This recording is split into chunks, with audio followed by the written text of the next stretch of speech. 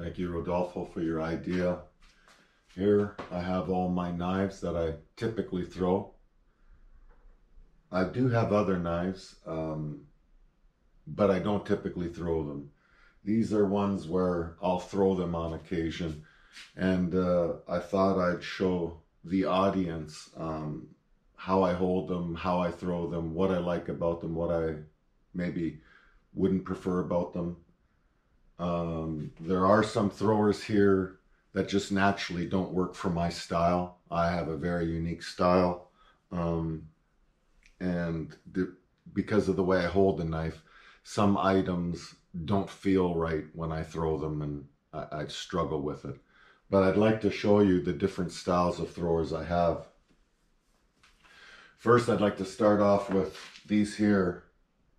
They're probably the knives that most people are familiar with my videos, because it starts with the Nomad.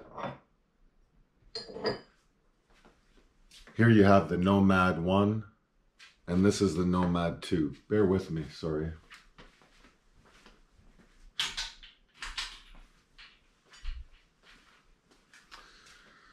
So my teacher, Stanislav Apollonov, who created the IVA throwing technique, Impulse Wave Apollonov throwing technique, he also designed this knife. It's called the Kochevnik, or the Nomad. There's a lot of trouble with the tip. It was a very aggressive tip. So they redesigned it into the Nomad 2. You can see I've broken all my tips. But the Nomad 2 has a different design tip. It also has a texture. There's a texture to it. I don't know. I think you'd call that a mill scale finish. People maybe in the comments can correct me if I'm off on that. But the Nomad and the Nomad 2. Of course, I hold the Nomad like this. People will have seen that.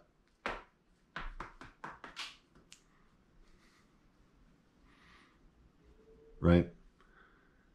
And it's specifically no spin with me. I don't have it deep in the palm.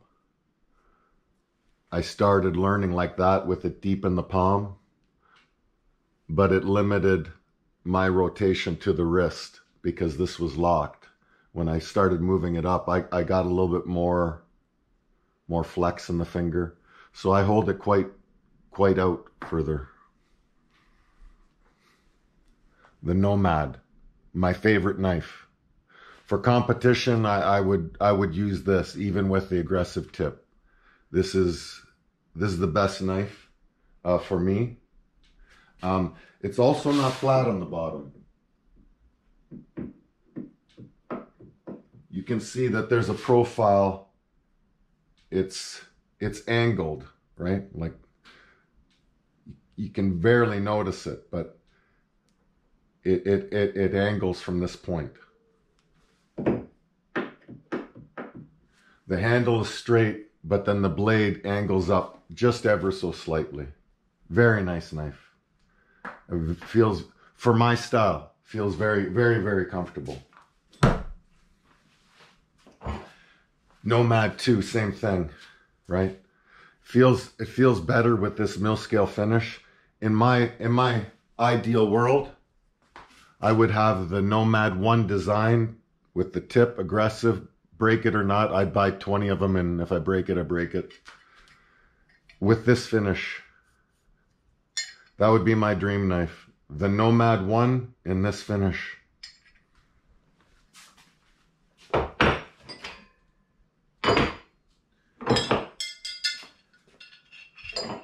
Similar to the Nomad 2, I mentioned that the Nomad 2 tip was designed differently.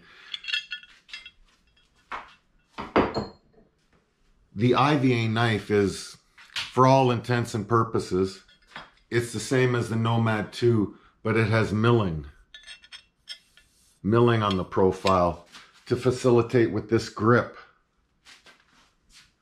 See my middle finger there? And my thumb, how it fits in this groove. And it is nice too. I do like the feel of it. Playing around with this one. Here I have it in two different thicknesses. Have it in an 8mm and a 9mm. 9mm, you can see they're 317 grams. I think it's usually about 300 grams. And the lighter one I have, I think it's about 270 grams. This one hits with a pretty good thunk. Again, I'm throwing the IVA knives like my style typically is, right? So these are the IVA knives. I started with the Sturgeon, Kichler Osseter, the Sturgeon. Kind of a difficult knife to get used to. I used to like to throw it a half spin, military half spin when I started. I couldn't throw it very much. It's a nice little knife. I don't throw it very much anymore. But if I did, I would throw it like this.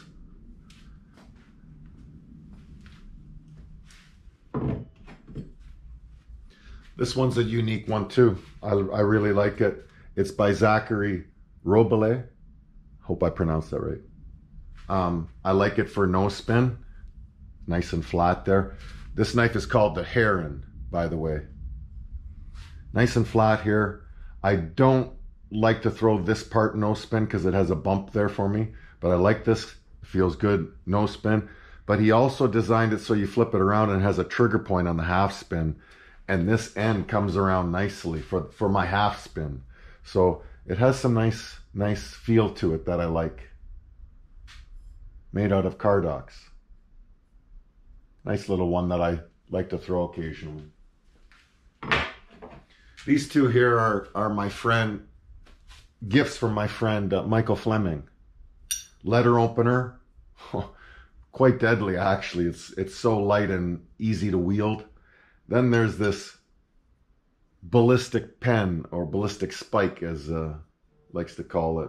This thing is just deadly, man. It's so savage. This ballistic pen, I mean, I stuck a 1/4-inch wrench with this from 3 meters, so pretty accurate with it. And it's just deadly. Deep penetration, hard penetrating thunks. Hard penetrating thunks, goes deep. This thing is quite accurate actually, because it's so easy to wield. You just use your fingers and just flick it.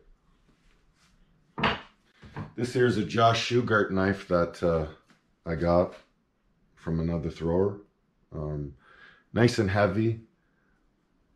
Different balance than what I'm used to in my hand, but also a nice knife. I like having a knife from Josh.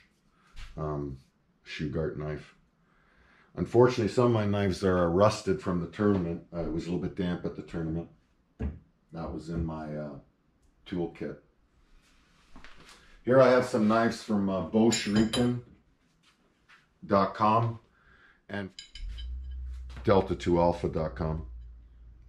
Here's a couple. I don't like to call them blanks, but they're things that I can play with and perhaps file to my liking.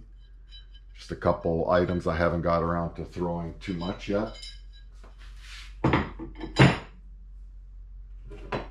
This is the Grand Vizier.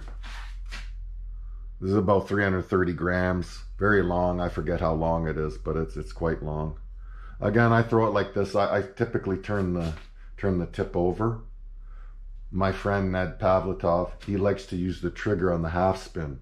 This really is deadly any way you use it. You just have to figure out the distance that it works best for you. But solid knife. I don't think I'll break this one.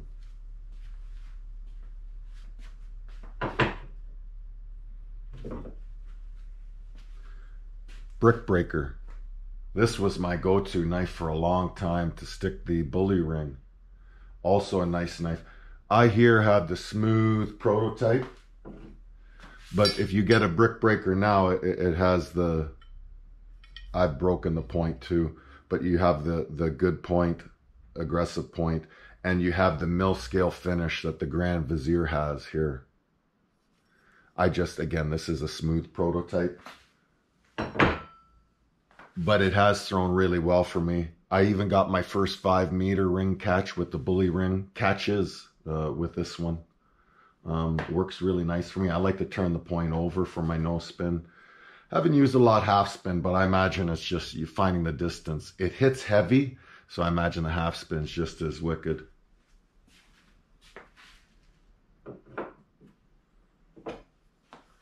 Last one from BoShuriken.com is the, what's this one called? It's a cousin of the Fatboy Slim.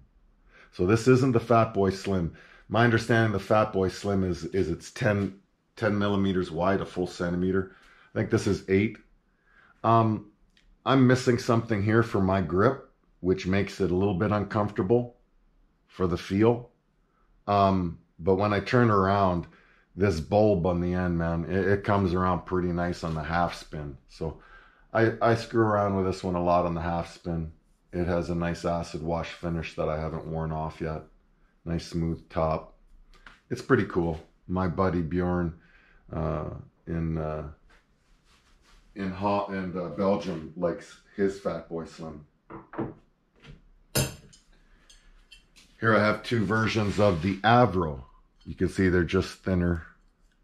If you're starting off, this is a really nice knife. Very affordable. This is from delta2alpha.com. I like it for half spin. It's very nice for half spin, but it also works well for no spin. This was my starting knife, basically. I had a similar model to this from the maker of these knives, these stainless knives, Kiesler.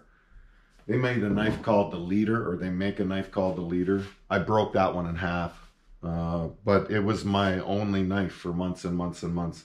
And this is the closest thing to it. It has a few different features. This one's really heavy because, of course, it's thicker and longer. But the Avro, it's a very nice knife for half spin or no spin. And I really think it's one of the best beginner knives out there. And very affordable, too. Nice. I mentioned IVA knives. You can get the IVA knives on delta2alpha.com, but Scamp knives too. I started off with this one. I didn't get it from delta2alpha.com. I got it directly from Mikhail Belyayev. Hope again I pronounce the names properly. This one has been very nice for me half spin.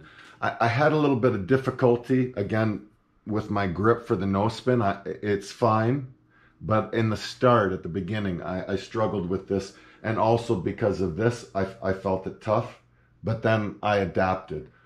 If you ask me though, my favorite is the half spin for this, because I do like the grooves as it pulls out of my hand. I like these grooves. And I also like how much there is to grab there. I almost don't even need my index on it. My index just puts it over the top. But the amount that I can grab there and control even without my index is just phenomenal. Very nice knife. And I do, while I'm not a big fan, I'd rather have this straight. So my finger, when I'm pointing no spin, goes straight. I don't like it off. It requires an adjustment, right? But having said that, when I flip it around, somehow or another, I like it that it's here. I like that rests in there like this. It feels perfect for half spin. Like I got such great control with this knife.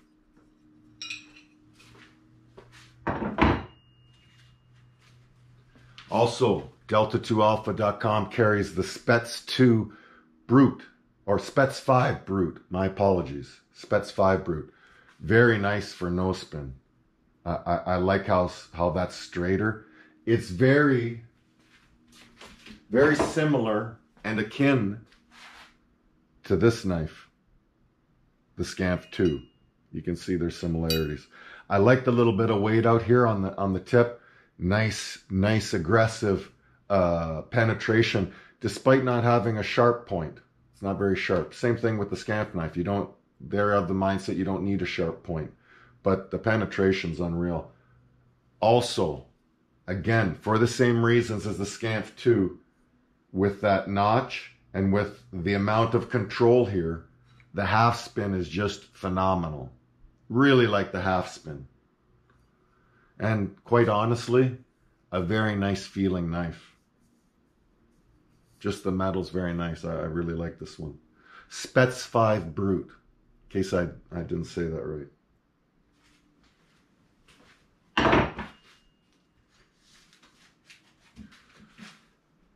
Also on the IVA website is the trenching tool. I really like this thing. I cut a can in half. I tossed a can. You'll have to look for it online. But I tossed a can, tried to pin it. It cut the can right in half. Well, I mean, I was trying to pin it, but I was intending. I thought it could cut a can in half. That was the goal, and yeah, it just sliced the can in half. Just a wicked tool. This one's made out of titanium. I spent a little extra money for the titanium. Pretty incredible. Quite handy at the campsite too.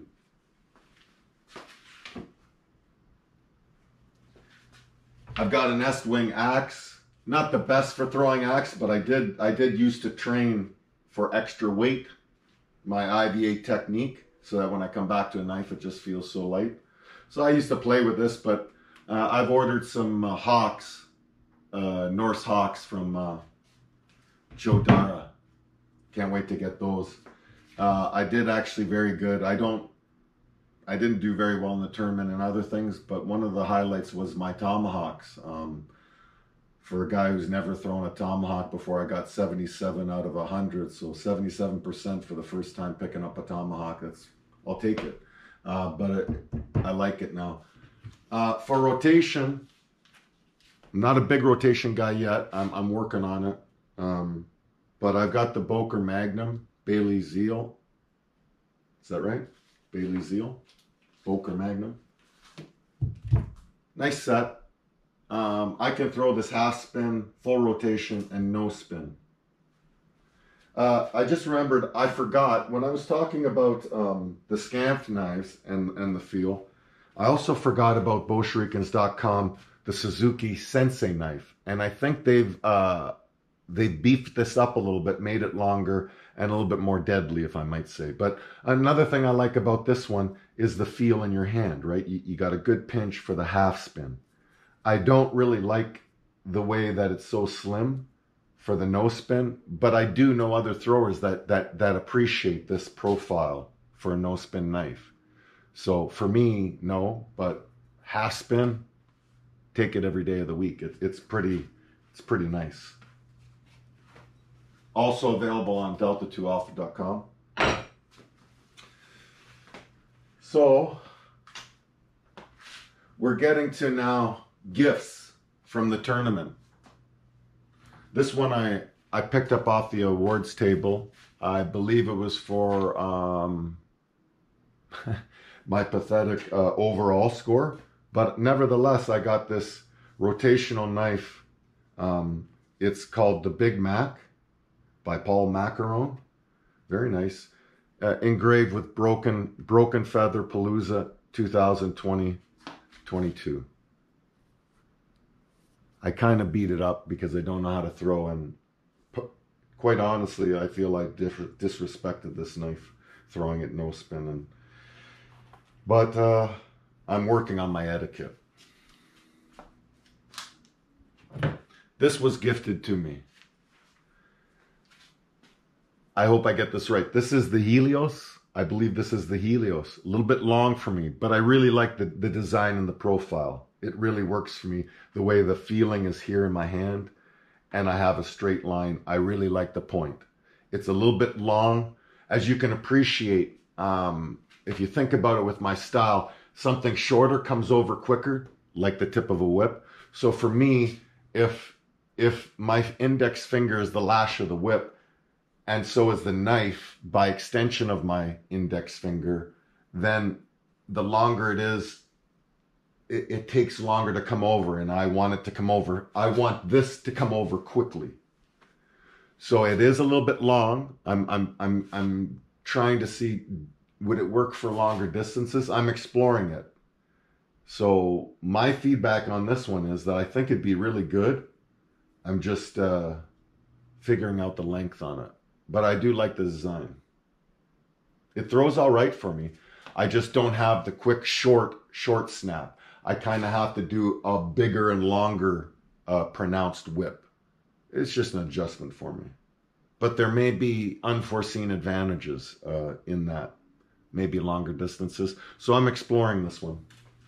Thank you again. This is from Hedgie Knives. Helios from Hedgie Knives. Thanks so much. Jeremiah Hedgecliffe gave that to me. It was such an honor. How about this from Joey Havelock? A BIM style, but made by BMO himself. BIM style dagger. Teardrop. A lot of people like this. I wanted something made by BMO. He makes everything with a hand grinder. You got to have something of his handcraft. If you can, I can afford it. So I was planning on getting one of his, but now I have one. It's not my preferred thrower, but I like the simplicity of it. And you know what? It really flies nice. It's got a nice weight to it. I haven't measured it. I haven't thrown anything like this. It's different than all my other throwers. So it intrigues me. And certainly because of the gift from one of my best friends online, Joey, so it's special to me. I got a BIM dagger now. So at Broken Feather, I didn't have 5 knives of the same to throw, and you need 5 knives.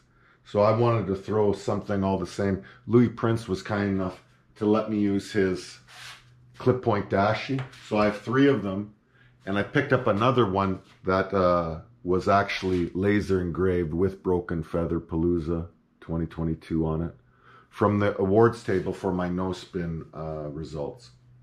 So now I have 4 clip point dashis. This is very nice. I really do like it. It was a pleasant surprise. I like the point. Good for half spin, sure, but I do like it for no spin, and I like the balance. I suspect this is really close to the Danger Dashi. There's a little bit of a different feel. I tried Natalie Murray's Danger Dashi at the tournament too. Very similar, so I have yet to explore that too. But I borrowed Louis' clip point dashi, and I liked them, so I thought I'd come home with 3 to determine if they'll give me a run for my money with the Nomad, because the Nomad is my knife.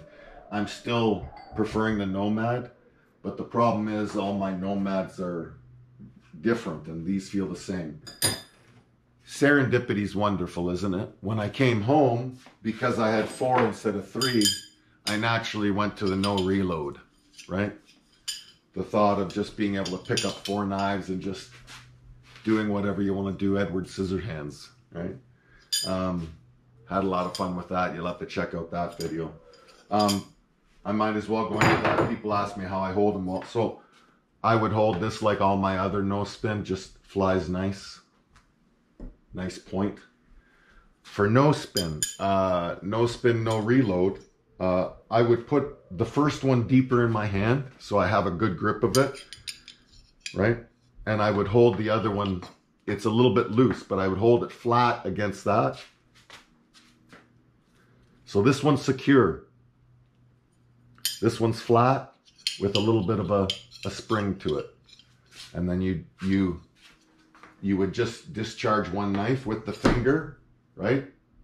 And then the other one comes up, and I let the centrifugal force pull the secure one up and come in with the second. Had a lot of fun with that. You'll have to check out that video. No reload with 2 knives. Beyond 2 knives, it doesn't make a lot of sense to me because I can pick that up and I'm ready to throw, right? Pick it up and throw. I can do 3 knives, right? But you got to sit there and fiddle with it, and it takes all this time to get this just right. And then on the second one, you got to pull it. But 2 knives, no problem. I can grab them, pick them up, and it's ready to deploy. Right?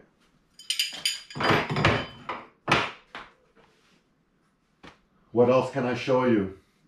I'm on to my EDC, and my favorite knife. So now we're talking about my last gift from the tournament, from the host, Joe Dara. Really touched my soul. I'll spend a little bit of time talking about this one. First of all, just over a foot long. I think to that handle point it's 12 inches, so 12 1/4 inches or so. I don't know if you can see the handle. It's got these grip points even right to the metal. See that? Wonderful grip on that. I actually threw it in reverse grip last night. Or if you prefer, the grip on that's just phenomenal, right? I can throw it no spin like Joe prefers me to, but half spin is just unreal. Half spin is just phenomenal. I did it last night. My walk away and turn and half spin is just, it's spot on and deadly. I think it sticks about that deep. Typically, you can just see maybe not very much of this. Just about to there. It feels wonderful. Great balance. I'll let you take a look at it there. You can see the broken feather engraving there.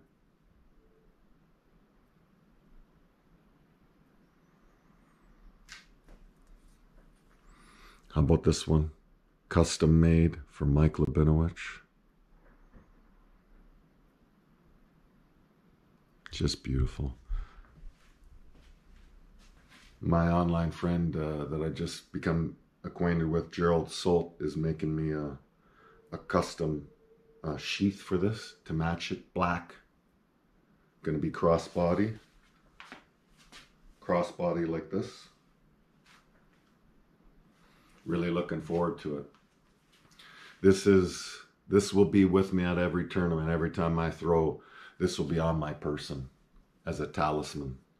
I'll likely wear this EDC too every day once I get the sheath. Thanks, Gerald. Really looking forward to this. Joe, can I say, man?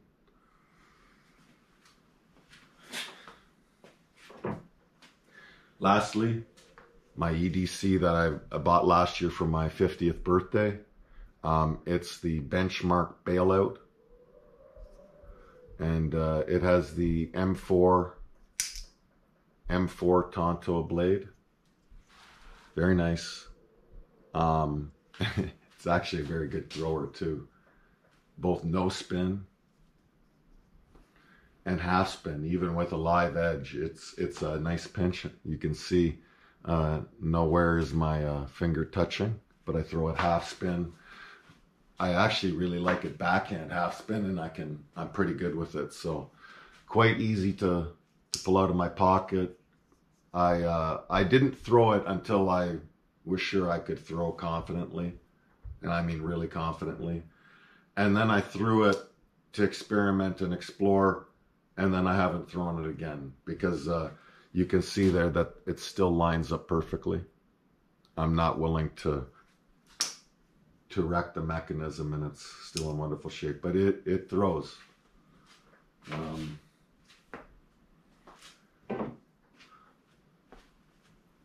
I'd like to thank you for your interest in what I throw. I'm not sure how many like that, but this is my collection of knives and throwers. There's also this thing here, the Rabbit.